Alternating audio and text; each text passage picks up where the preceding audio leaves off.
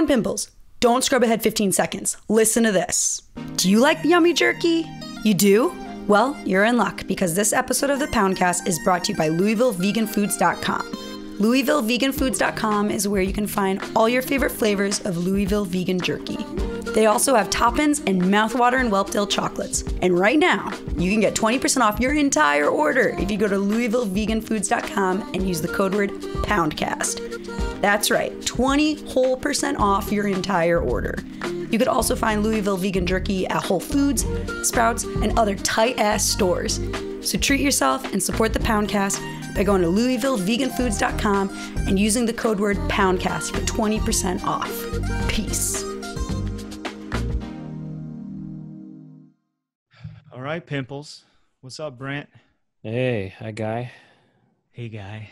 Hi, guy. Hi, guy. You ready for a great show today or what? Yeah, we usually record the intros after we recorded the episode. This one, we haven't done that yet. We're switching it up a little bit. Yeah, we're switching it up. So now we're going to intro a show that we don't know how it's going to go, but you know, so I have high hopes because we've had Chris Flieger on the show at least once, maybe even twice. Yeah, definitely once or twice. And we had Jonathan Snipes on the show before as well. That's right. We've had Snipes and Flieger, and we know it's going to be a home run episode. Interesting. I mean, look, the interesting episode guys, interesting people, interesting sounds. Interesting sounds. Definitely interesting sounds. You know, the show could go good, or it could go even better. Yeah. So this is what we're looking forward to: a good show or an even better show. It could go well. It could go even better.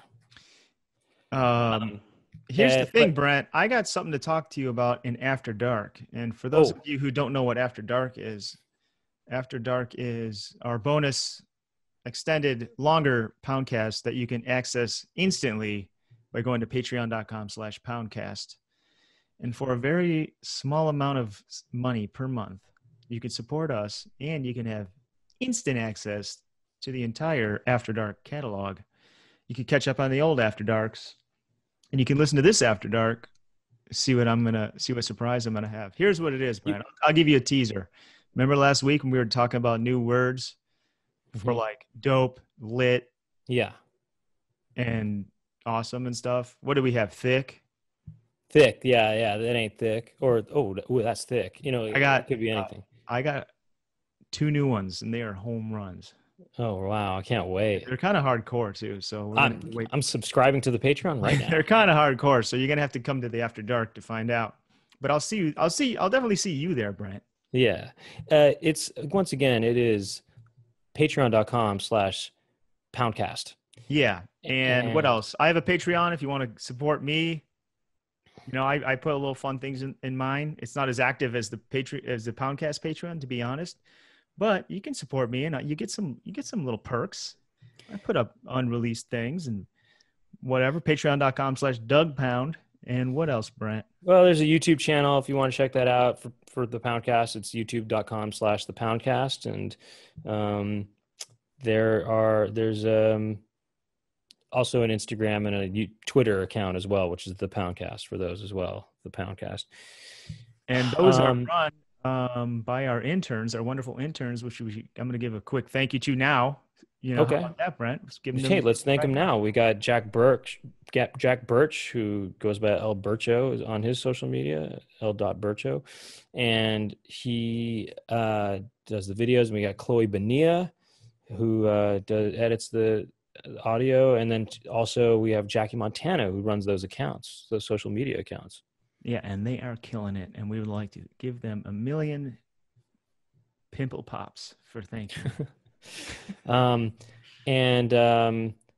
Yeah, and I think that's I have one thing I want to mention. Hey, does anybody do any web design? Does anyone know how to do website stuff? I need some help. Contact us. Somehow contact us and it'll get forwarded to me somehow. And you know what? While we're at it, I'll take your second choice person because my website has been basically untouched for years. If anyone wants to redo my website, pimp it up a little bit, get it popping. Well, maybe somebody could help us both. Yeah, that's what I'm saying. Maybe one person or 2 people, whatever. Hit us up, find us on socials, send us a link. I have 2 sites that need help, and so maybe you could help us out. I don't know. Okay, and then I think that's about it. Okay, so we have this remix here, this theme song remix that we're gonna play. And the remixes are made by our Patreon subscribers, because the Patreon subscribers get access to the stems of the theme songs that I've made, and you could have access to that pretty easily by simply going to patreon.com/poundcast. You also get access to the full videos, meaning all the funny faces and visuals that happen during After Dark. You get that on the Patreon as well. But you also, the funny faces and visuals that happen on the regular episode, you get that at the YouTube channel. There's a lot of funny faces, guys.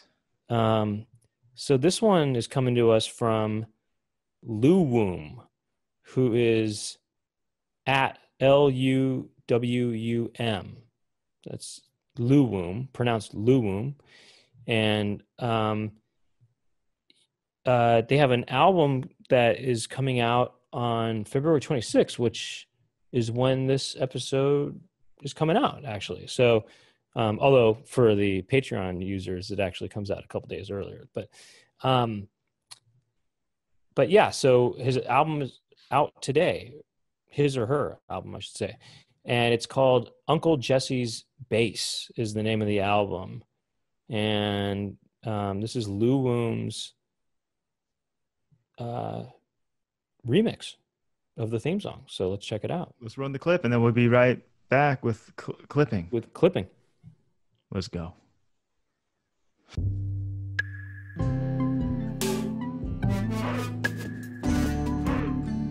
Doug and Brett. Doug and Brett. Doug and Brett. Talking to each other. Doug and Brett. What will they talk about today? Doug and Brett are talking to some pimples. Doug and Brett will talk to their friends. And Doug and Brett talking on the podcast. Doing a video. Should I make this bed behind me? Brent Weinbach, Doug, welcome to our interview. Oh, well, thank you for having us. Thanks for having us, Christopher, and the rest of the clipping. We are here with, let's see here, William Hudson. Do we call you Bill? Yeah, I mean, everyone calls me Bill, but yeah. Okay. Jonathan Snipes. Hello. AKA Captain Ahab. Yep. And this is the only place I'm still Captain Ahab. is this podcast. I mean, that burned too much of a memory in my brain to never associate you with that. Anyway, and then David Diggs, thank you for joining us on the Poundcast. Yeah. What's up? This is cool. And of course, Christopher Flieger. Of course, Christopher Flieger, who is the host of the show, apparently. Oh, no. I was just welcoming you to interview us. Okay. Oh, well, thank you. Yeah. A formal welcome to the interview of us. Okay, you were welcoming the hosts. Yeah. We got to get the so usually there's less people than this. So I guess for ease of, if you have something to say, we'll just do a hand raise. So we're not all like cutting each other off. So Chris, I got to ask you, where are you and what's going on behind you here? The way that I think about where I am, I'm in Southwest North Carolina, but in my mind, I'm an hour away from Brian Lewis Saunders, who's been on the show before, and he's someone of all my friends I tend to keep up with so consistently. About every week we have a text, and now that I normally live in Los Angeles, but now that I'm over here, like it's really cold. Texas is, terrible right now. But I'm used to, I don't know, weather or whatever's going on in the States, thinking like, oh, is Brian okay? And I'll check on him. But now since I'm so close, it's like it's super cold outside, but I'm all right, so he's probably all right. But I also think that Doug meant, I think Doug meant what where sorry. are you as far as are you in your van right now? I am. Like we know that, but I think the listeners should learn. By the way, Chris and I have the same van, pretty much, right? Toyota Super Custom Hi-Ace. What year is yours? Japanese import, 1991. That's mine, 91. 3L. That's right, the 3L engine. Turbo. Oh, I don't have a turbo. And it came stock with a tube TV. That's pretty which sweet. You can't see, but this is piano burning, guys. This is my Yule log. Amazing. Well, since you mentioned it, let's talk about piano burning. What is piano burning? Who's going to answer that? It's a composition by Anya Lockwood that Christopher helped us realize for an album of ours 2 albums ago, right? 2 albums ago. Yeah, the 2019 album. Yeah. There existed an addiction to blood. Yeah. So someone else composed it? Yeah, well, it's an instructional piece. It's like 2 lines of text that say, basically, find an unsalvageable piano and burn it. And so we did that. Christopher found one a free one on Craigslist. And I remember feeling very guilty because we went to pick it up and the guy was like, yeah, this was my grandfather's. You think you can really restore it to play? And we didn't want to say we're taking it to the desert and burning it right now. We were like, yeah, I bet we could make it play. It was not salvageable. But he was like, oh, I'm so glad that this is going to have a life again. Like, it's so important to the family. And we were like, oh. But boy, did it have a life also. I know. Now he doesn't know it, but his is a famous piano. Brent, go ahead. You expressed that you did feel some guilt. Did you feel any sadness at all seeing it burn? And this full piano, seeing it burn, did you get sad? If it had been a playable piano, that would have been, anathema to all of us. I can't imagine we would have ever done that. But it's like how many people were fucking pissed off about Phoebe Bridgers smashing a guitar or whatever. I don't know. Like, this is not a playable. Not that I was mad at her for smashing a guitar. I thought that was cool and fine. But, like, this is not a playable piano. This is not, like, rolling a Steinway & Sons in perfect condition out into the desert and torching it. It's specified in the text of the composition that it cannot be salvageable. Mm-hmm. Oh, okay. Yeah. It was the equivalent to Phoebe Bridges' Dan Electro cheap plastic guitar. Is that what it was? Yeah. Well, of course. I mean, remember when we saw that performance of 8 Songs for a Mad King, the Peter Maxwell Davies? There's this sort of experimental song cycle. We saw it at Disney Hall. I don't remember what it wasn't. It wasn't like LA Phil doing it. It was some other. Maybe it was LA Phil doing it. But basically, the new music group. But yeah. Yeah, but basically the first violinist had to play the violin the whole piece, and at the end of it, smash it on a chair. So I remember a Q&A later, him talking about how, like, the riding the fine line of finding a one he could play, not like an instrument he could play the whole show, and then could also smash. The singer takes it from him. Like, it's in the directions of the piece that the singer takes the violin from the first violinist and smashes it. In my memory, which could be wrong too, there were 2 violins, right? That there was one under the chair that he swapped for just the last piece so that it could be taken from that's him. That's what the reveal was, because he was like, we didn't want to smash one that was actually sounded good enough to play at Disney Hall for an hour beforehand. Yeah. Wow. Okay. Follow-up question. Do you think that's the most experimental piece you've done for an album? I mean, it's a famous, like, experimental with a capital E. Mm-hmm. Like, it is a famous piece of experimental music in that history. But I don't know if that's, like, the weirdest experiment we've ever done. I think we've come up with stranger things to do. Such as? But that one being just 18 minutes of just the sound of a burning piano with no other, might make it one of our more extreme choices. To leave uncut on the album, but it was actually highly cut. But you guys nobody got to experience the full 7-hour track. So I mean, you're welcome. But I also, right there, are there am I making this up? Have I heard other recordings of that composition? But they have like people in them, no? Oh, there are tons of them. Yeah. Yeah, they're not really audio recordings. There have been right. like video, because it was more of like a performance happening thing. So there are lots of videos of it happening, but it's usually like a piano burning and a bunch of people are hanging out and talking. And like exactly. Or it's completely engulfed in flames. It's actually people would go up and play it in some of the other performances. And we're definitely the first performance of this piece where we were really focused on, we just want to get the beautiful recording, no talking, no move. Like we did it for the audio capturing of it. Everyone else has been like a sort of a performance-y thing where people talk over it and whatever, and you don't get audio from it. Yeah. Right. Now, when you recorded that, did you get a copyright strike? Did you get sued for infringement on that? We got a copyright notification when we uploaded the video of it to YouTube. We got a copyright infringement notification from Are you serious? Sub Pop Records, our record label, because they've of course registered our recording of that. Anytime I upload anything to the Clipping YouTube, I get an immediate copyright. Well, I mean, that then is resolved, but you know, right. I'm just as a joke because it's like it's someone else's, technically their piece. Well, it's a license. We licensed. We you did. It. We got her permission. I spoke with Anna Lockwood, and she actually now, when she lectures, she has played our version of it for students, because she says it's the only good recording of her piece. So she plays it and she talks about it now. But yeah, we don't, you know, for the minimal amount of money that our records make, we don't make any money off that track. She makes the money off that track because she owns the composition.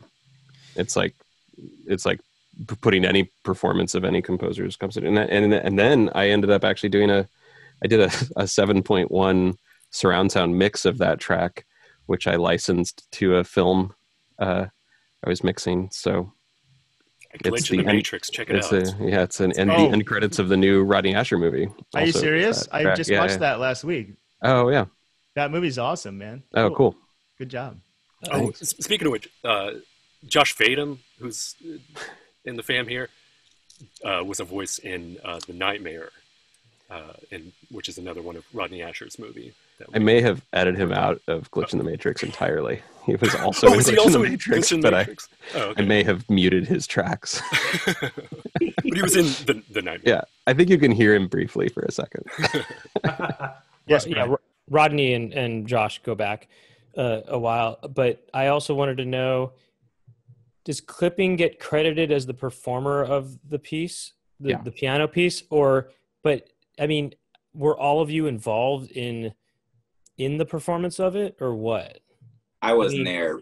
David wasn't there, but the rest of us were. Yeah. But David still gets a little bit of credit, though. Oh yeah. I mean, everything we do, things we get do all as credit. Let's face it. Okay, I have a switching gears question for David. During it's more of a macro question about like the recording process. A lot of the songs. Well, none of the songs have real drums on them, right? All the percussive things. That's not true. There's a fair amount of drums on it, but I mean, you had a rule. You guys have a rule about what was the rule about like samples or something? It was like, well, one of the original rules was no drum sounds, right? No melodies. We immediately broke all of those rules, but the first sort of rules were like no drums, no pitch. Right. Okay. Which we broke all of them. There are like drummers all over these last two records, actually. Yeah. So they're like actual drummers playing drums. I'm not talking about that. I'm talking about some of the tracks in which there's like no drums and it's just sort of like vocals and different noises that kind of switch to dumb way of describing it. But are you rapping to like a click track and then they strip that out later? Or sometimes it depends on the piece. I mean, most of the time we end up not doing that really. Like, I mean, if we spend enough time on it's getting harder and harder these days because we don't get to spend as much time together. But if we're all like around the piece for long enough, like you tend to not need the pieces are rhythmic and they are beats and the beats are there. And generally speaking, like I prefer my performances when I don't need to use the click because I think that the performances are than referencing more the music than the click. I don't know how much it matters to anybody else. So like sometimes if we're doing something that's a little too like where the structure is too loose and we need the performance to be the metronome, then like it makes sense for me to use a click. But yeah, I mean, and there's a couple where there isn't any rhythmic element except David's rapping. Like He Dead is just a drone that David did rap to a click, and a lot of the intros on our prior albums, they are to a click, even though they sound like acapellas. Right. Yeah. All so of things like that basically are. Yeah, they're on a grid still. When we started doing this stuff, I remember we really thought that we were going to have to make a layer of just like normal drums that we were going to mute for the final, but we were going to have to record the rapping to normal drums because we started doing all this to existing acapellas, like remixing existing acapellas, and we thought that sort of part of the way that that the magic kind of happened was that those original vocals were so rigidly on a grid that we could kind of play around them. So we thought we'd have to kind of take a similar compositional process, but that's basically never worked. Like it's never been a good idea to make like a fake drum track and have David record to that and then replace it. That like just never worked out. It's always better to just make an interesting rhythmic idea that hopefully he can feel the clock in anyway, and usually that works out fine. Or Pain Every Day, which is in 7/8. David, when you tracked your vocals, were you listening to just whatever version it was at that time, or was there? Yeah, we did that we just recorded that to the song. Writing raps in 7/8 is a pain in the ass, it turns out, but it's not. That song is very rigidly in 7/8, so like it's not hard to hear the pulse of it. It's just like a little bit. It was hard. That was the harder song to write than I imagined it would be, actually, given all the sort of odd time signature stuff we do. Like to do a full song in 7, where you still wanted to have all of these like tempo changes, or not tempo changes, but like feel changes, like cadence changes. Like a regular rap song. You had to come up with. You had to invent whole cadences that no one's ever done before because no one's ever rapped in 7/8. I couldn't reference the way like Ghostface Killah did it or whatever because I never heard him do it. So like it was just like it was kind of a mind fuck to write that one, but performing it was not that crazy. Once it was written, it was not as difficult to perform. Brent. Okay. I have a couple questions for David. What's the most difficult time signature that you've had to write rap for or rap to? And have you ever tried just using the music and you ended up deciding as you were recording it, actually put a click track on it for me to record to? I imagine we've done that. I can't remember which instance. I can't remember what song, but it feels like sometimes now you ask for a click just like structurally, because it won't necessily be obvious like where we've thought the hook comes in or something. Right. The beat doesn't change. You're like, oh, I need a guide of some sort. But when we're in the room together, the hardest, well, honestly, it's the intro on fucking Visions of Bodies Being Burned, because what was the stupid structure we came up with for that? Like, what are the... We've never told anybody. We've never said anyone publicly what the time signature of that song is. Like we even sort of, what was it? The last podcast we did, we were like, yeah, we're not gonna say that one because like the Redditors need to fucking figure that one out. Oh yeah. Well, we'll save it for the Redditors, but it changes time signatures fairly often, and they're pretty rough. It's a bunch of mixed meters. So what it is there's a kick drum on the 1. Yeah, I would say it's in 1/1 actually. And then it's and then the between those kick drums is divided up into different numbers of beats each time. Right. So it's like a metric modulation, but the way of thinking about it really to me is like that it's in 1/1. I think the session is in 5/4, but I don't know that there's like one or two bars that are in 5 that are actually where we subdivided into 5. There are no bars in 5. So you're just saying every one. Oh yeah. It's basically a different rhythm, basically. Basically, like the length of time between each kick drum is the same, but the number of beats in that amount of time is different every time. Okay, it's sort of every time. And what's that track? It's just called Intro on the newest. Intro. It's Intro, right? Okay, Intro on Visions of Bodies Being Burned. But nobody has done not that I've seen. Nobody has like tweeted at me like, "Oh my God, you did this." Like no one's tweeted the numbers at me. It's definitely the most complicated rhythmic thing we've done, getting zero credit for it. And you guys would be able to break down. Okay, this first bar of 1/1 is, whatever, five quarter notes or whatever, and then this next one is whatever, or something like that. You would be able to sort of break each one down. Mm-hmm. Mm-hmm. And so that's the challenge for the listeners.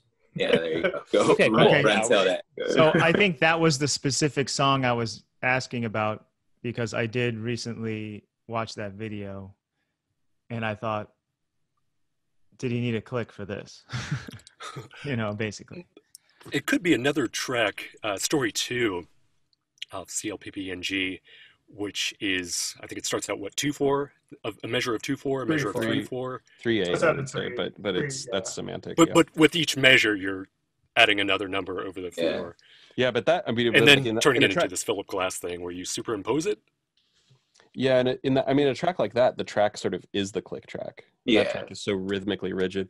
I remember because we hadn't really done a lot of like fancy meter trickery like that until that was kind of like one of the first ones. I remember I made a version of that track where I just did the whole thing on 808 sounds just to prove that it would work, right? That like. And I just made really specific rules about where each sound comes in. It's like, oh, when you hear this clave sound, it means the meter changes, and when you hear this like clap sound, it's always beat 1 on a bar, and then like I played like a kick snare groove that kind of felt like the song, like how I felt like the song would work in each of the time signatures. But the very first version of it was like super clinical with no like artistry, and then it ended up being that we actually just like basically used that MIDI and switched all the sounds out. But the sounds in that song are like very much like, oh, this one happens on every time signature change, this one happens on the downbeat of every measure, and then this one keeps the 8th note pulse, and then this one, it's like really mathy. I don't know. It adds and there's a note added to that little melodic phrase. Bum, 1, 2, 3. Bum, bum, bum, bum, but not always at the end, which is, it's funny because we thought of it as being a really Philip Glassy kind of idea with the additive process, but it also ends up feeling like a very Tangerine Dreamy idea to me too, with like a Moog sequencer where you have some of the steps turned off and you just kind of turn them on and off as you go, and so that changes the time signature of your track. Though it's rare that like in Tangerine Dream tracks you feel the time signature change, it's just like, it's just this extra polyrhythm over what. I mean, that synth line sounds like Tangerine Dream. And for sure. We went for it. Like at the end when it starts, when it double times, we're just fucking Tangerine Dream. That's our only song with a full orchestra too. That is true. No one knows that. It starts off 2/4, and then it just increases in number. Yeah. It starts at 3/4. It starts at 3. It starts at 3/4. Sorry, and so then it's got 4 bars of 3/4, then adds a beat. So then 4 bars of 4/4, then 5/4, then 6/4. And when does it end?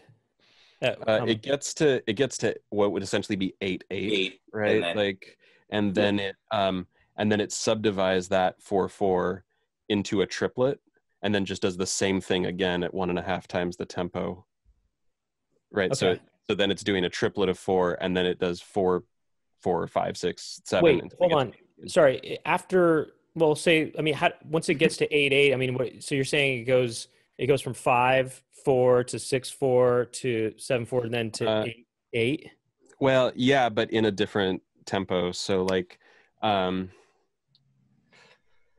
so if you're in the 4/4 that it arrives at, 1, 2, 3, 4, Three, 1 2 3 1 2 3 1 2 3 1 2 3 4 1 2 3 4 1 2 3 4 1 2 3 4 1 2 1 2 3 1 2 1 2 3 1 2, right? So it takes that triplet and then makes that the okay rhythm. So it's like a very simple like metric modulation. Yeah, I get it. Yeah, so the temp that's why it turns into eighth notes instead of but it is just it goes up incrementally one extra sort of beat each time. Okay, cool. Interesting. Like just like, or not. That's for neat. rappers' purposes, it does the same thing twice. But, it does the same thing twice at 1.5 times the tempo, basically. Yeah.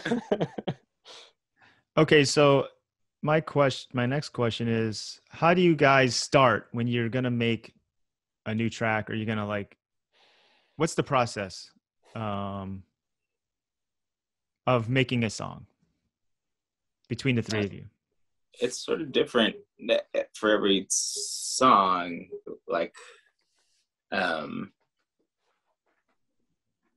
don't know. It kind of varies. Like sometimes it's a conceptual idea, or like an idea for a story, or an idea based on a type of rap style or musical style that we want to imitate, or it comes from like a technical idea, we would like to use this sound in this way, or this, record something like this, or Jonathan has these Flieger has these field recordings that are really sound really cool and maybe lend themselves to this kind of thing. So yeah, there's a bunch of different ways it happens.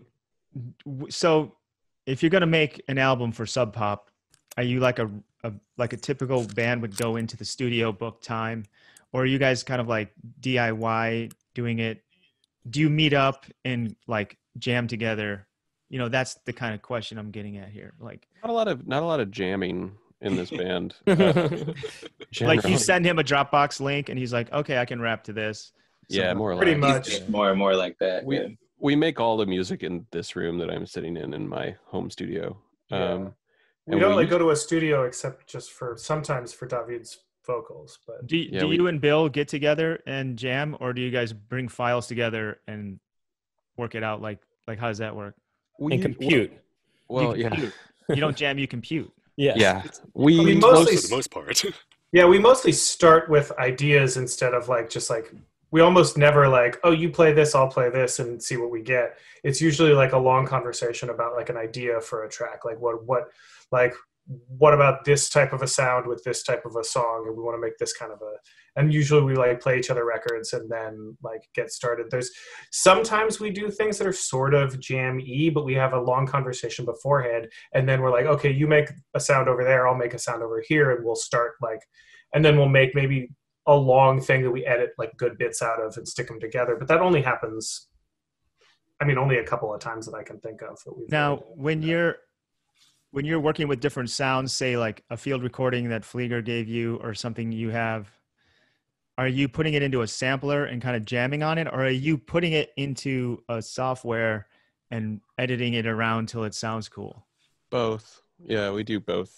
I would say mostly working with field recordings, it's just straight in the DAW on a track, and we don't do a lot of time manipulation. We don't do a lot of warping, Ableton style warping of things. We kind of try to leave things in more or less the tempo that they were, and occasionally we'll cut it transients and shift it around so it feels a little more on beat. But and occasionally we throw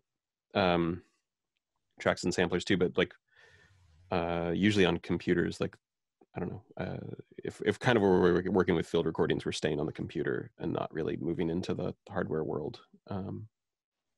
When you play live, what are you guys doing? Bill and Jonathan. Checking our email. I use Ableton now. It used to all be a really big unwieldy Max patch. And I finally caved and went to Ableton. Another one bites the dust. I know. There's a lot of really stupid shit in Max for Live happening in my Ableton sessions, so at least there's that. It is needlessly complicated for what we're doing. But we're mostly, doing Captain Ahab stuff. I had developed this Max patch that sort of basically I wanted it to be as like hands-on moment to moment as I wanted, as I had like attention for during a show, because I was also singing, right? So I wanted to be able to like grab it and fuck things up really fast, but I also wanted to be able to not touch it at all and let it just play a track, right? And so I was sort of using the same approach here, that it's basically like a DJ set, and I'm DJing the tracks. But I realized doing clipping, I can't fuck the tracks up as much as I used to, because David is a separate human and needs to know what's happening so that he can do the songs. They need to still sound like the songs, and we need to do them in a prearranged order, and there need to be clues of when to come in, because he's not looking at the screen like I was in Captain Ahab. Like I could just like start doing a song with the wrong beat playing and then transition and do all this dumb shit that I could do because it was all in my brain that I can't do in clipping. So what's freeing about that though is it actually like opens me up for a lot more, like I'm like a lot more in the computer and doing a lot more stuff live than I ever was in Captain Ahab, actually. But like structurally it has to be like more like songy. All right, let's talk about this incredible, insane album you guys did called Double Live, where Christopher recorded all the audio on your I'm reading it off the thing here. Yeah. But I know about it. But Chris recorded all of the sound from this live album, not from the stage, but in toilets, taped to ceiling pipes, tied to trees, worn by roadies, hidden all over the venues. That sounds like the perfect thing that you guys would do, because you guys are... Oh, here we go. What are you showing us here, Chris? Well, okay. So, actually, for the audio real quick, for the audio listeners, Chris has put up. It's just. Sorry. It's a Pro Tools session. It's just so I can play things. Okay. It's. I won't get visual. It's just to play the audio. Well, it's okay. I mean, this is something interesting for the visual watchers.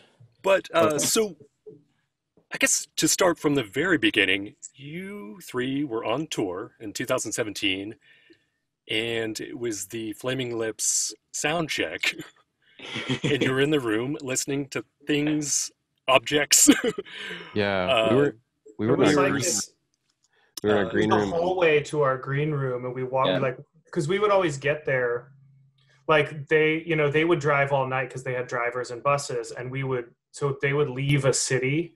After playing it at 3 a.m., the buses would drive and they would get to the next venue and start loading in while the band slept. And then the Lips would wake up and sound check at like 3 p.m. or something like that at the venue, which was about when we would pull up to the venue, because we would wake up in the morning and sleep city and drive. And so we would get there and load in while they were sound checking, because we would sound check after them. And it was in Long Island. We were at a place that just like the acoustics of it were so insane. When we walked through the venue and sort of waved at the guys while they were on stage, and then walked it back into the downstairs. We were like under the stage basically. And the sound was so cavernous and weird, and you could sort of basically barely tell what song they were working on under there. But it was like everything in that green room rattled with the bass in like really different and interesting ways. And it was like being inside of some sort of sound installation, like listening to them sound check in that thing. And so we were like, oh, we should record this and make a track out of it or something. And then that turned into, wait, no, we should record our own live album that's of us doing this, like from the green rooms and all the various places. And we called Flieger and had him join us on the second leg of that tour. Yeah. And it changed so much, because I remember when we first conceived of it, like that day in the green room, when we were thinking about this, the idea was like find one cool place, and the album would be like, oh, here is one of our songs as observed from this one weird location. It will be an unedited recording of our song that you could barely hear. But Christopher brought so many microphones. Sorry, I don't have that kind of discipline to be that minimal. How many? I was doing probably around 14 mics per show. And so what happened is they were playing roughly the same set of songs. each show. And so I have this massive Pro Tools track that has over 100, view or ears of this same track on different objects in different rooms. Like here's a spine of, this is just direct from the laptop. Oh, good. Cool. Nice. Is there? You might have to change your Pro Tools output to the fake Zoom. Yeah, we got Darius Rucker gonna lawyer up on us. Wait, but anyway, so we couldn't hear any of that. No, Chris, we couldn't hear that. Oh, sorry. Your output is. Christopher, I think your output is set to the wrong driver. Or make sure that you share, when you shared, you share gotcha. your computer sound. Did you do that? Yeah, hold on 1 second. Sorry about that. While he's adjusting that, I have a quick question for everyone else. Do you call Christopher Flieger? Do you call him Christopher or Flieger? This is a real pressing question here. Or do you call him Chris? Never Chris, Never but Chris. I alternate between Flieger and Christopher. Yeah. I have a question. So when you were opening for the Flaming Lips, they were in their tour bus. You said you stayed overnight. Where did you stay in hotels, or do you have your own RV or something? We were in hotels. hotels. Yeah. Hotels mostly, or if we have Friends' houses. Yeah. It's convenient to crash at, and we wanted to see them. And It actually, it was less hotels and more.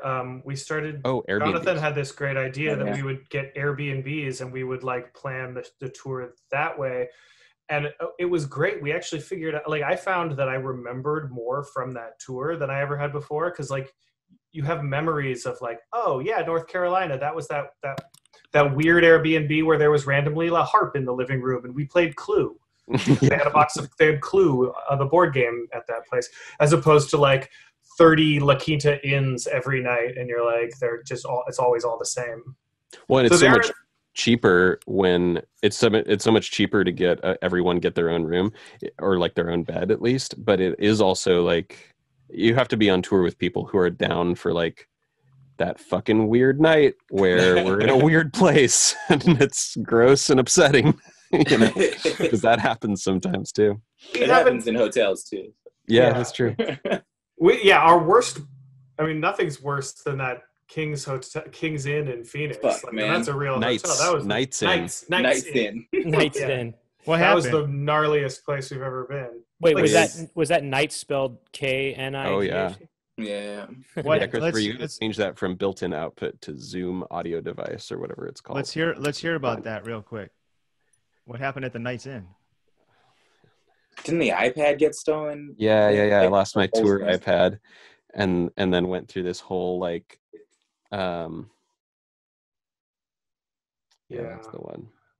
We also it was so filthy. I mean, it was bad. There were needles we were everywhere. stepping on needles in the parking lot, and I think we all decided we slept in our clothes on top of the sheets. We didn't unmake the beds because we were I don't know what's under there. Wait, I'm sorry.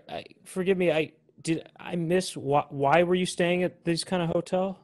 Oh, this was a really early tour, and it was early tour. This is when we were okay, so just two of us are going to walk up, so they don't know there's three people, so we can just get the one room and only pay for the This is which year is this?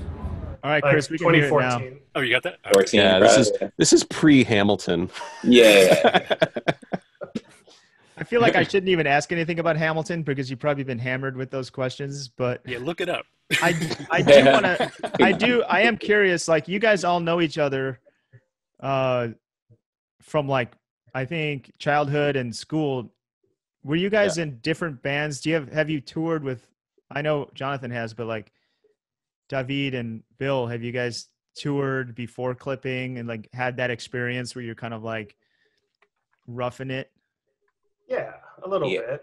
Yeah, I mean, I've toured more. I've toured more with clipping than with any other band, but I've definitely been on tours with other bands, and theater projects and whatever. And but it's never.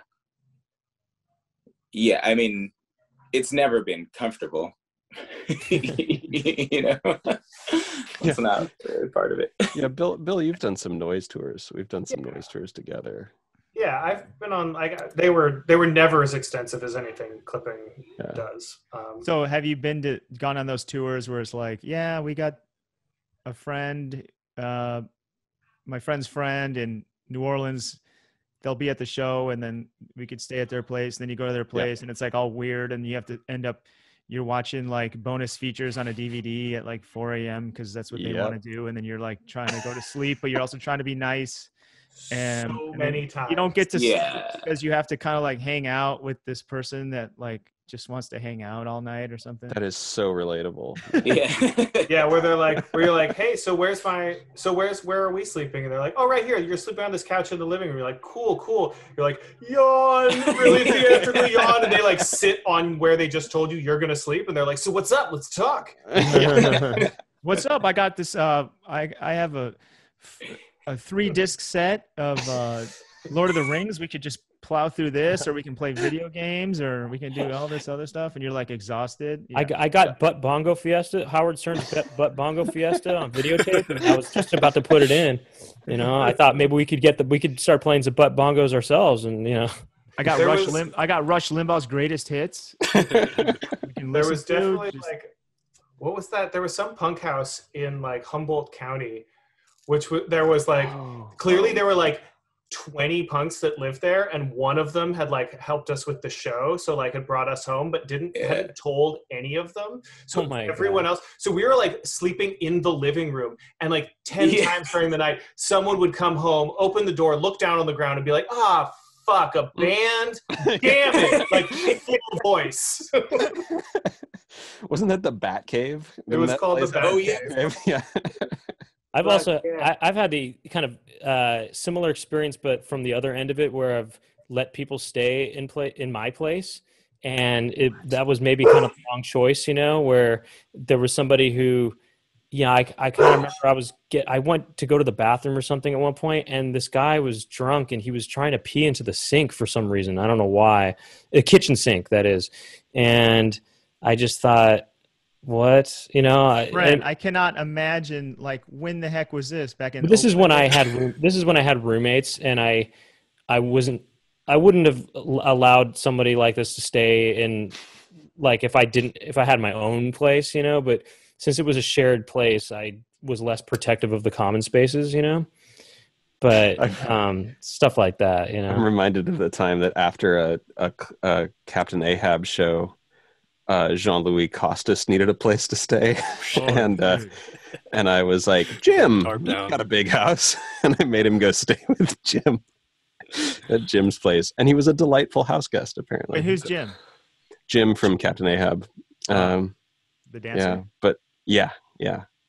So Costas, the crazy house. French, like super wild man. Yeah, that guy, okay. And apparently was just lovely and okay. Yeah, totally for the listeners who don't know who Costas is, he's a French performance artist. Many of his performances involve peeing and barfing, and pooping occasionally too. And some of them are pretty gnarly. Yeah, he's like a French Gigi Allen, but he's not on heroin, and he's a good house guest. Yeah, he's like a respected novelist also in France, apparently. Yeah, he's a really like nice guy, like very I mean, he's fancy high art. He just happens to do this pretty extreme stuff. And also when he used to come to the States and tour, it would do it in places like the Smell, and he would make the venue live up to its name. Yeah, definitely. I recently revisited his music on Spotify, and he's got so many albums, so many, and they're wild. He cranks them out. They're all pretty different, pretty wild. He throws poo at the audience sometimes. I've never seen him do that. He doesn't really throw. It's not so much as it's not aggressive to the audience in that same way. It's like he and his performers are sometimes. And I heard that the poo in that one was actually simulated, but that the peeing and the barfing was real. Okay. Yeah.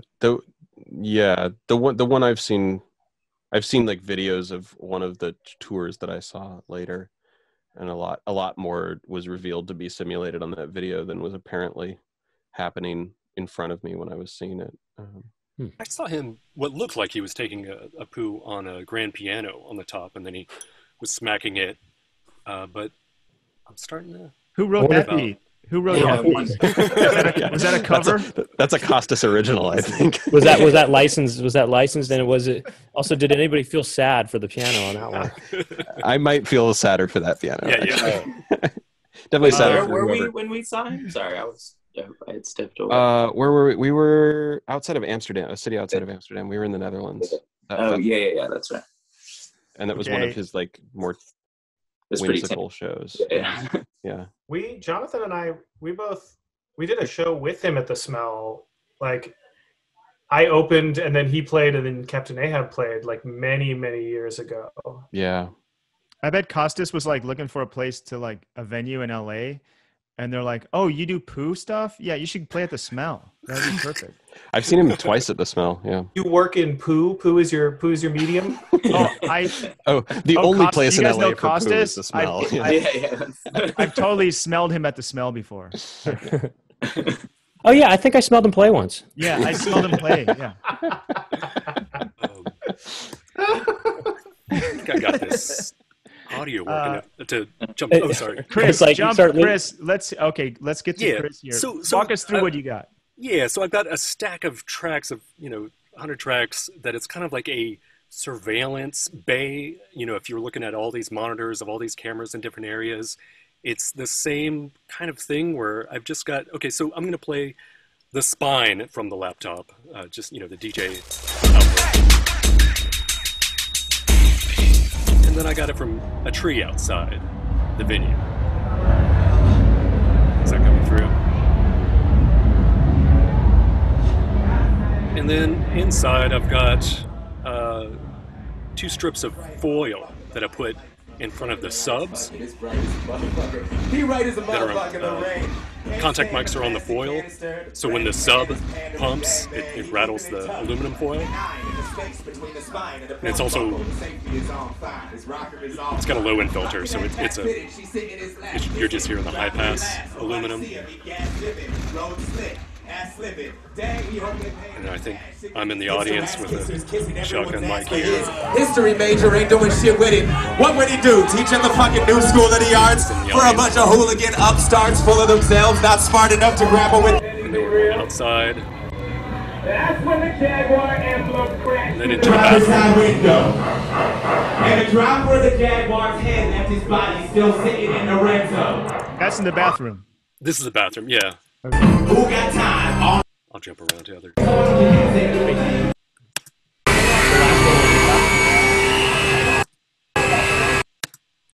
Are you ready to go? Are you ready to go? What's up, dude? Are you ready to go? Are you ready to go yet? Are you ready to go yet? Huh? Are you ready to go? Are you ready to go yet? Are you ready to go yet? That's what's going on. Yeah, but he doesn't like the riding or anything. Are you ready to go? I guess. Are you ready to go yet? Are you ready to go yet?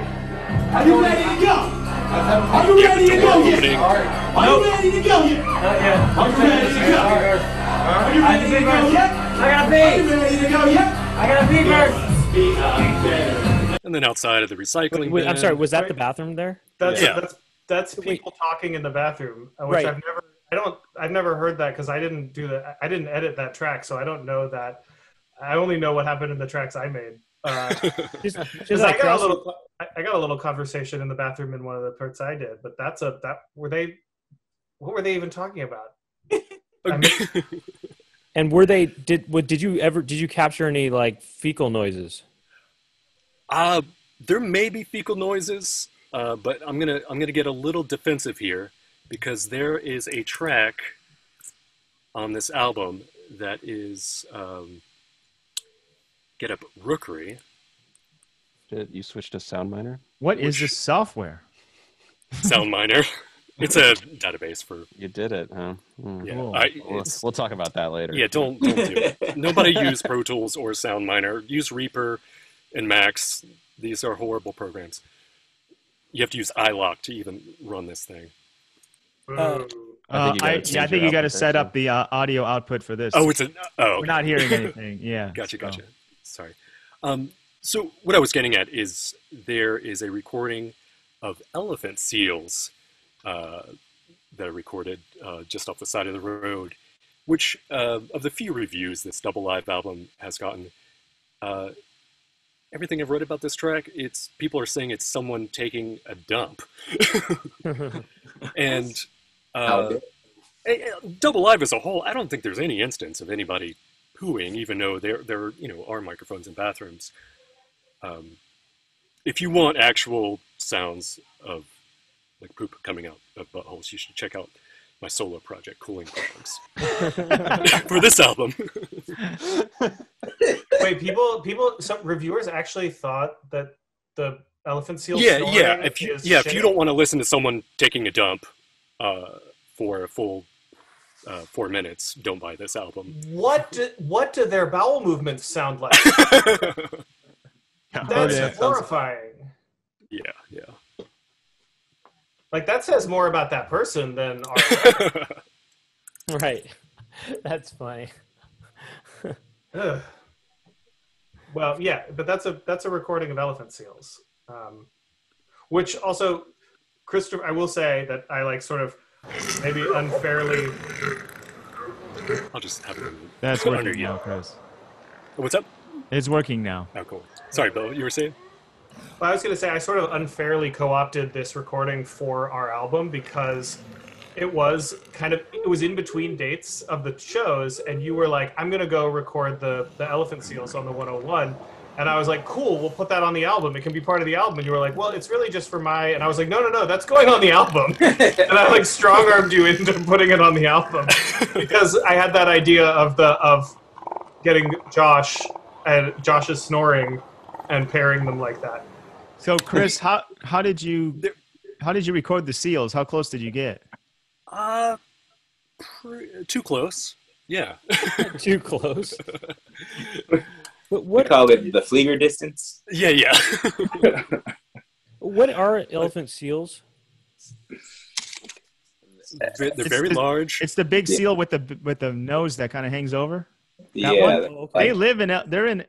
They're in Southern California. Yeah. I thought that was some like Arctic kind of thing. They're also in the Antarctic. There's a clipping track called "Get Up," and it's late enough. I can reveal that there's no real actual live stage version of "Get Up" on this album, but there are 3 versions in which what I just played of the Elephant Seals is one of them. "Get Up Rookery." There's also "Get Up Motel."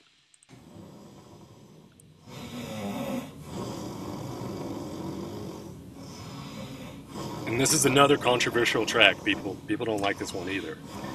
Who is it? Who's snoring? You might know him. Josh Taylor.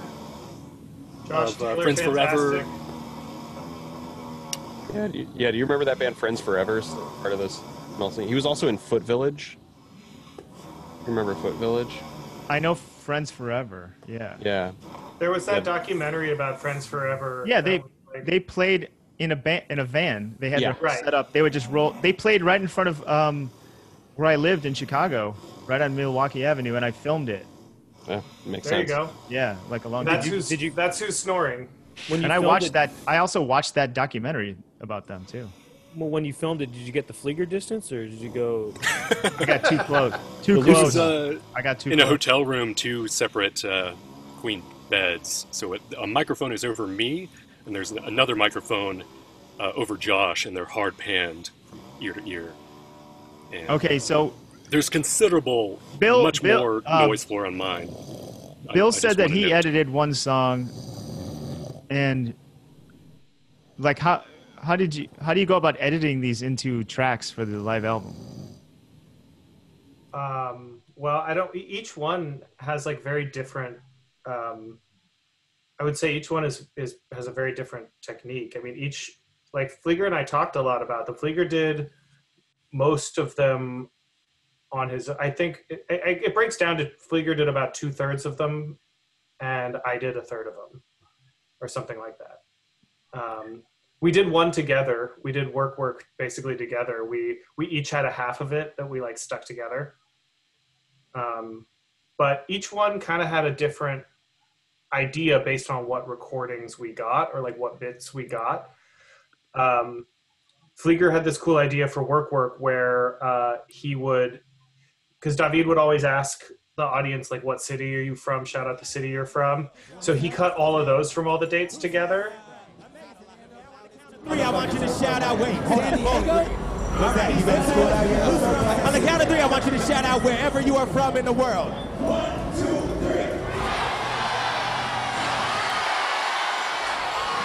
And now it's just going through every microphone, wherever it is, in a freezer, on the roof.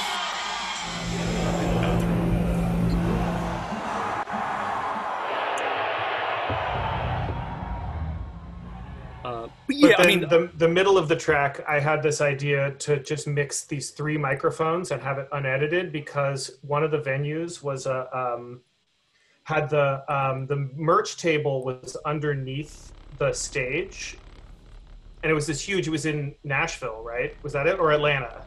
Atlanta. It was this beautiful old, like kind of like vaudeville style looking theater, and you couldn't really hear the music from the merch place under the stage, but what you could hear was the bass line, the pipes in the ceiling, which were above the merch, which were below the stage, above the merch table, would rattle at the pitches of any low pitch, so you could hear the bass line of our song.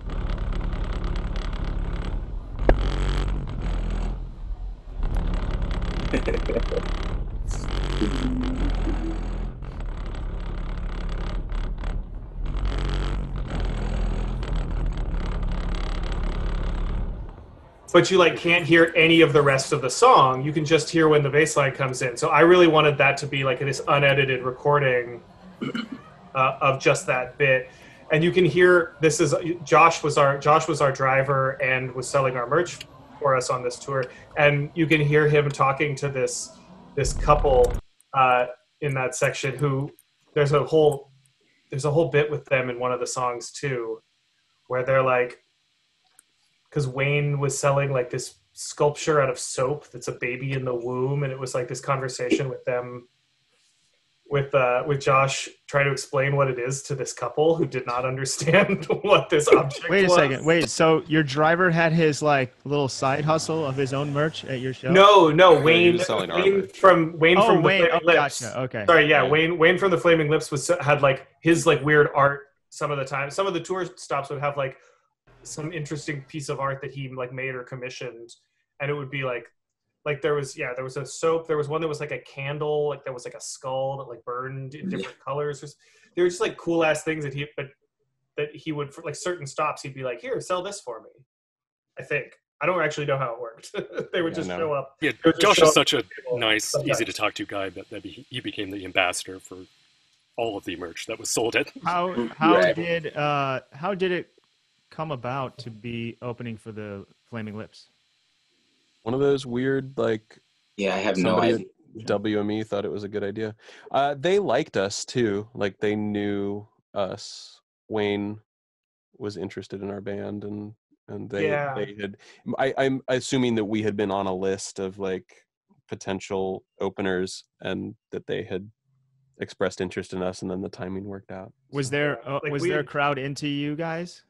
No. We picked up a few fans. There were some nice kids that liked us and that would talk to us. They have like crazy Deadhead fans who like travel with them. That like some of them decided like that we were pretty okay, but the ones who would like drive like show to show and would see us every night for like 2 weeks. Those kids had ended up like chatting with us at the merch table and being and there would be like. The thing is, like, those venues were so much bigger than anywhere we would have played if we were headlining, right? So, like, there would be, like, folks coming there to see Clipping, but, like, they were the vast minority in the audience. And so, like, it was also, like, a weird experience for them, I think, for, like, our fans to be, like, surrounded by, like, a bunch of people sort of standing with their arms crossed, like, debating whether or not to leave. And then them like also not sure how to behave in this space either, and like it You put it really well, right? That like I didn't quite realize like what a like hippie band the Flaming Lips was. I just mostly know the records and like just thought it was like, you know, it was like a cool experimental rock band, like more of like a Sonic Youth type audience than I guess I was expecting, which is like, no, people fucking want to do drugs. And like if you're some like, you know, you just want to have a good like feel good time and you do your drugs, and just when they're starting to kick in, these three guys come on with the most aggressive, harsh noise, like violent rap music. You're not going to be into that. That's like not what you really wanted to see at that moment, you know? I remember you go, I'll go first, but okay. I used to love the Flaming Lips. Like their early stuff, it is like noisy, like Sonic Youth, like totally. Like, I guess I could see that now. They're kind of more mellow and like trippy and stuff, but like, I don't know what my point is. I'm just saying like that's how they are in my mind still. I'm still thinking of like Hit to Death and the Future Head, and you know, there's Transmissions from Satellite Heart. And Clouds Taste Metallic. Yeah, like their guitarist Ronald. Like, I remember I saw them on Clouds Taste Metallic tour, and that was like the loudest, coolest guitar sound I've ever heard. Yeah, no, they're still like that. Yeah. It's just somehow the audience has changed a little bit to be like this sort of day glow. Like the music hasn't changed. Like they still write the songs like the old days, and they were always kind of hippie-ish. You know, I mean, there was a lot of like acid influence in the imagery and the. But I think like after the huge hit that was Yoshimi Battles the Pink Robots, they like picked up this sort of like neo Deadhead fan base, which is like kids would show up in like full sparkly furry costumes, you know, like there were kids and like it felt like there's David. I don't remember which one of us said it, but there's also like Wayne has sort of made himself into this like hippie rave pope. Like there's a sort of a worship from the audience that's like I mean it's a pretty incredible it's a good show. Like it's the show fucking the show rules, and it's also what's crazy. Like, it's like the highest like production value DIY you've ever seen. Like they really are doing it all themselves, but it's fucking nuts. Like she's rolling out into the audience in a giant bubble and fucking riding around on a unicorn, and there's fucking 4 football fields worth of confetti every night. Like it's fucking crazy. And like balloon drops and all these costumed characters coming out, but it's all held together with duct tape and like hope. Like they would ask us to hold the confetti cannons some nights, you know, like totally. Brent, I have a question. Then you go first, and then I'll go. Okay, I had 2 questions. About I'm kind of forgetting. You said that a lot of the crowd, though, the Flaming Lips fans didn't respond so well to you, and how do you know that? One, or how was that evident? One, and then 2, well, has there? I mean, I don't really want to ask about Hamilton either, but has there been any Hamilton like crossover fans at all? I mean, has that happened at all, or what? Well, the Lips crowds, the ones that didn't like us it's easy to know when a crowd doesn't like you. They like boo or shout. Oh, okay. So you were getting, there was some or they leave, you know, or like. Or they're talking. They're just talking, or they're like this, or, you know. There's just like, and like, you know, I would sort of, because it was such an odd fit, I was probably like actually doing more crowd work than normally in our shows, you know, like, no, we're playing our show, I can kind of just do my songs and like occasionally, like, you know, I like play our songs and occasionally like say some things to the audience. This was like, it became clear after like the first show that if this wasn't going to be a total bummer, I was going to have to be like charming, you know, like I had to like actually like interact with the crowd in like a very, like they were so hard. These were short sets and they were like the most difficult sets we'd ever played for me, because I had to expend so much energy pushing all of the energy out to like invite a bunch of people in who weren't actually there to see this band. So And there were so many it was like not a particularly like well versed in rap music audience either. Yeah.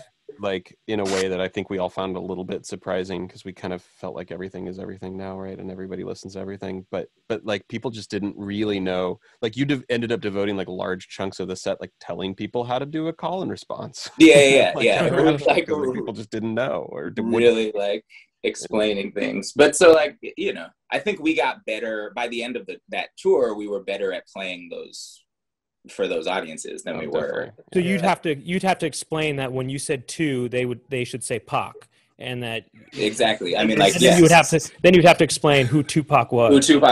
And then like I made a PowerPoint. It was great. Yeah. We do this bit. We do this bit whenever we're playing, where like, you know, I don't know, like a lot of rap shows. The rapper will like drop us in the middle of their set. They'll like play a song from that city to get the crowd hype and get everyone on their side. So we have our like version of that is in the middle of this sort of instrumental section. We just drop like one bar of a rap song from the city we're playing in that night. And we like on the way to the venue, I always pick what song it's going to be. And Jonathan cuts it into the set exactly right. And it's always this cool moment. And our shows are usually like, it's pretty good, but those Flaming Lip shows, the blank expressions, like these were we would be like, "What's up, Philly? Yo," and then drop Schoolie D, and they'd be like, "Never heard it's of like, that." No, absolutely blank face. Like, you should have done you know, parents just don't understand, I guess, or something like that. Or you'd think. No, I'm just kidding. You would think that it would be like, I mean, we started getting like pretty obvious. Like when we played in Toronto, we played Worst Behavior by Drake, which is not what we usually would have done. Yeah. But we still were just like, not a single person in the audience was like, "Hey, Toronto, what's up?" Like no one cared. Everyone just, I don't think they had any concept that was a different song than what we were already playing either. Like the fact that there was a quote happening there did not occur to anybody. It was like, not rap fans. And then when you play Johnson City, which I had a non sequitur talking about with Brian Lewis Saunders, they were so mad. Walking to the south, I caught a trucker out of Philly, had a nice long talk, but he's headed west from the to Johnson City, Tennessee, Johnson City, Tennessee, Johnson City, Tennessee. Oh, okay, that was appropriate to crash. Yeah, that's a good. They were so mad. What's funny is like I had never heard that song before, Wagon Wheel, and we were like, "What the fuck, rappers from Johnson City, Tennessee?" Obviously, none. So, and like somebody mentioned that song a few nights earlier on the tour because we were talking about this problem of not knowing what song to drop in Johnson City. They mentioned Wagon Wheel, and we're like, great. And so I downloaded it and like cut it into the set. And then all that day was just like conversations with people from Johnson City about like, "Man, I fucking hate that song Wagon." Yeah. Everyone fucking plays a cover of Wagon Wheel when they come to town. Fuck that shit. I hate that song so much. All right, real quick. We got to wrap up. We do like an hour and then we do a bonus half hour. You guys can stick around for that if you'd like. Totally optional. If you have another 30 minutes free. But I have a quick story. I have a quick story about that. When I used to open for Tim and Eric, there would always be people that were like, they just want to see Tim and Eric. They don't want to see me, and they would heckle me or whatever. Yeah. So I started, when I get to the venue, I'll ask the sound guy. I'll be like, "So what's the nearby town that like sucks that like you can say that everyone likes to shit on?" There's always like one place. You know? Yeah. So like whenever I would get heckled, I'd be like, "Go back to Cherry Hill," or whatever. I don't know, whatever it would be. And the crowd would go crazy, and then they'll be on my side, and they'd be like, "He knows that place sucks," or whatever. That's so funny. It's a good. That's such a good bit. That's really good. Connecting on negativity. Yeah. That's really funny. In Seattle, it was Enumclaw. I think that was the name of it. That's like where the guy got killed by a horse that like humped him to death or whatever. Whoa. Oh, is that where Mr. Hands? Yeah, Mr. Hands is from Enumclaw. Oh, yeah. I think that's what it's called. Because I was getting heckled. I'm like, "Why don't you go back to Enumclaw?" And everyone went crazy. But anyway, that was my little hack. But we gotta wrap up the main show now. Do you guys want to stick around? You don't have totally no pressure if you got to go because I can for a little bit, and then I have to. Yeah, whatever. Okay, I'll go. Jump into another thing. You got to cook though. Flieger has nowhere to go, right? No, we're doing takeout. I don't fucking care. Oh no! I've cooked every day. I'm cooking all day tomorrow. All day tomorrow. All day the next day. I'm getting my other show isn't back from lunch yet, so I'll just keep watching the monitors. When they come back, I got to go. Okay. Thank you, Clipping, for being here. And Christopher. And that was super cool. And you guys are super sick. And, Thank you, man. And check out the new album. Check out the new live album. Do you guys have any? Have you been making new stuff during the quarantine? Last question for the main show. Not enough. That's my fault. But some, definitely some. And there's a lot of in progress stuff. Okay, cool. We have some questions from our Discord. We'll get to those in a second. And we'll see you next week on the Poundcast. Peace.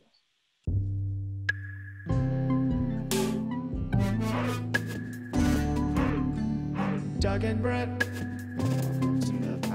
Doug and Brett. Doug and Brett. Talking to each other. Doug and Brett. What will they talk about today? Doug and Brett are talking to some pimples. Doug and Brett will talk to their friends. And Doug and Brett talking on the Poundcast.